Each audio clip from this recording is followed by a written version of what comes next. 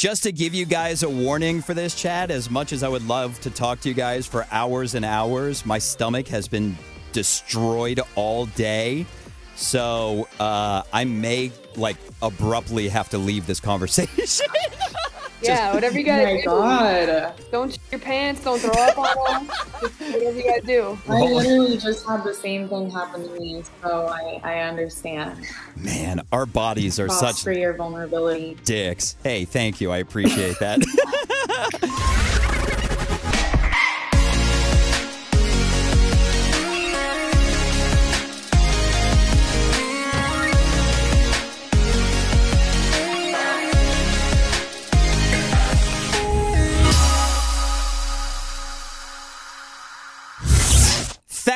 Disco Lines, Anabel Englund, welcome back to America's Dance 30. And Jay Worra, welcome to AD 30 for the first time. What up?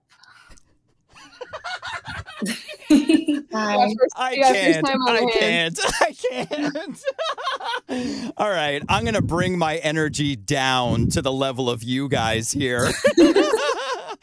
Now, Anabel, we caught up a few weeks ago at Miami Music Week, but I feel like we should have like a shaman or a witch doctor or somebody preside over all of our live chats. Did Phil tell you what happened? No. So, Thad, Jamie, just to keep you guys looped in, so Anabel and I have a great track record of virtual chats, but our live chats, for some reason, are cursed.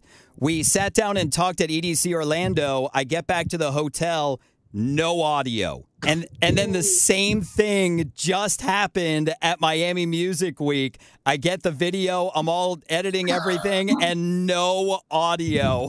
Is this strategic for you guys to hang out there? Seems like there's strategy behind this. I feel like Anabel just doesn't want me to be heard. She's holding me back. Congratulations on cutting loose, not only going #1 on America's Dance 30 and Media Base, but also the Billboard chart. That is so incredible for you guys. Hey. Right. I didn't even know that. It's on the billboards. Yeah, no idea. #1 on the Billboard chart as well. Congratulations. Hey. Now, Anabel, this is your 11th #1, which is just insane. Thad, Disco Lines, and Jay Worra, is this your guys' first? Yeah, I think so. Wow. How is it for you guys? Is it life-changing? I don't know about you, Dad. I feel brand new. Summer Ray's actually texting me right now. She wants to hang out after. I knew it. And I appreciate you taking the time to chat with me, Thad. I greatly appreciate it. Now, I can't wait to talk about how this song was born with all of you guys. But first, normally we would get to know you guys with either Finky's firsts or Finky's favorites. But Anabel, I feel like I know everything about you. Thad, we just caught up a few months ago. Jay Worra, we're going to have you back on the show solo so that we can really get to know you. But just really quickly, I love finding out the origin story of artists. When you were growing up, was music the first thing you wanted to do, or was there something else you wanted to get into? No. I say that I'm from Chicago because it's just the easiest thing to do. I don't want to go through a whole geography lesson with people about where on the map my little tiny town is. But I grew up in cornfields. Everybody's blue collar. Everybody looks the same. I didn't even know this was a thing I could do. I just always played instruments and stuff like that. And then moved to Chicago after college and just happened to have friends that were DJing. And I was like, teach me these things. And it's funny because as they were teaching me to DJ, I was trying to do things that I should be doing in production software with looping and cutting and editing. So yeah, it was I had no clue. I still don't know what I'm doing. I still don't know how I'm here. Here we are. Well, I think you're faking it pretty damn well. Yeah, thanks. Well, let's get to know you guys in honor of cutting loose going #1. Let's find out what you would love to cut loose from your lives. For example, I would love to cut loose of what is that, Anabel? That's the clap. Oh. Well, it's me clapping. It's like the way they clap on Drag Race. Yeah. Got it now. Well, I would love to cut biting my nails loose because it is such a disgusting habit and painful at times, but I just can't get over it. Thad, what's something you would love to cut loose? Smoking so much weed. I think it's how quickly I talk and what I remember. And I think I could be a lot smarter and intelligent human being if I stopped. But I also love it, so. So that's a battle. Jamie, what about you? What would you love to cut loose? Probably like the amount of candy that I can eat. It's pretty disgusting. How much have you eaten today? None yet. I only woke up like 30 minutes ago, so. Annabelle, what about you? What would you love to cut loose from your life? What I've been cutting loose is just basically letting people try to tell me how to live my life and trusting that their decision is better than mine, or like they somehow know more when literally like none of us know what we're doing, and I have to trust my gut more and like live my life for me, not for other people. And I think I've been doing that my whole life. And I've come to a point where I am done living my life for other people. And it's about me and what I want to do. And how do I make that happen? So I'm saying bye-bye to a lot of things this year and last year. That's definitely a good policy to live by. You know, bye-bye and hello. And hello. Hello right back at you. Let's talk about this number one. It is such an incredible smash. How was Cutting Loose born with all you guys? I made the beat a while ago, and then I sent it to Jamie, and she made the production better. And then we did a session with Anabel. And Anabel is such a legendary, like, EDM vocalist. Like, I was just listening to that song you had with the Disciples last night, and I was thinking of you. So good. But I was lucky enough to get these two to work with me on it, and that's how it became good. Now, did you guys all know each other previously? Kind of, yeah. I had met Thad in the studio for the very first time, and he was so sweet and cute, like a little puppy. And baby angel. And then Worra, like I always like followed you, like I followed your production and I really loved your stuff. And then we met because we were opening Tucker together or something. Mm-hmm. Where I don't know what we were doing, but we were both playing in Washington, D.C. Yeah. I think it was somewhere. Was it Oliver Heldens? Oh yeah, Oliver Heldens. Oliver Heldens. Yeah. Yeah, you're right. That's exactly what it was.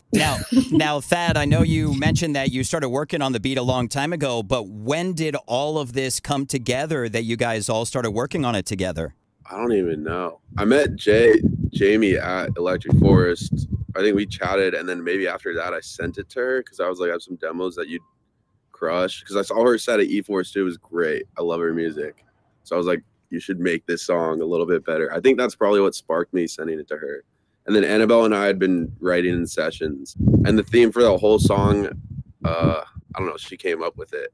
But yeah. It was after Coachella, so it was like pretty much like a year ago because we had just gone to Coachella and I wanted to write about Sarah DeWarren was there and she co-wrote the song, and we wrote about how when you're with your friends and some friends want to chill or whatever, and you're like, I just want to go and like run in the grass and be by myself and like find me where you find me. And so that's what the theme of the song is about. It's about being at Coachella and running through the grass and wanting to do your own thing. But it ended up being about, like, there's a deeper meaning, obviously. Yeah, I was about to say, I totally misread the meaning of this song. I thought it was like cutting somebody out of your life, not running through the fields at Coachella by yourself. Well, it's both. It's both. This might go down as one of the most awkward chats ever. Now, what if this is just normal for us? What if we're all just awkward and this is our normal caliber of chat? God help us when we finally all get into one room. Now, something I love to find out is how many different versions there are of a song, from when you start working on it, all the tweaking that goes on to when you finally put it out. Thad, do you know how many different Vs there were on the final? Yeah, there's a bunch, dude. The first one I wrote was with this girl, Tiffany Day, like a while ago, and she's a great vocalist too. But I remember her verse for the song because she wanted to make it more like, I don't even know what she wanted to make it like, but she got on in the first lyric. She says, "Is I got a pretty big dick for a small girl," and that's like the first take we had. I was like, I don't think this is like right for the beat. So that was the first version, and then the production changed a bunch when Jamie got it, and then it definitely got elevated a lot when Anabel sang over it instead of my other friend. So probably like 4 or 5 or 6 different versions. I don't know. Oh, that's actually not bad. Like, I was thinking you were going to say it was like V50 or 51 by the time it was done. At that point, you should just give up if you're on V50. Start something new. Jamie, I always talk to everybody about, you know, their process when they go through with producing stuff. Are you somebody that tweaks to the like umpteenth amount, or do you get through it pretty quick and move on? I think it just really depends. Sometimes I can write something in one day and it's like solid, and that's what I run with.